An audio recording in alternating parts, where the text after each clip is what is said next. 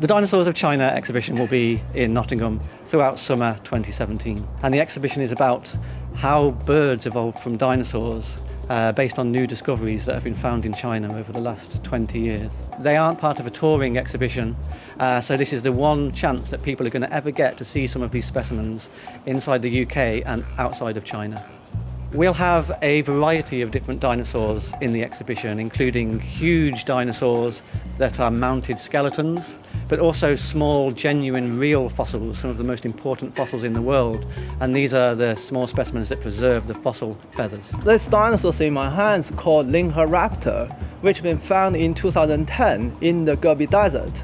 And we can see from the teeth, they are really sharp and curved, so that means this dinosaur is a carnivore and they eat a lot of meat. In general, we want to arouse the interest of science among the public and our children.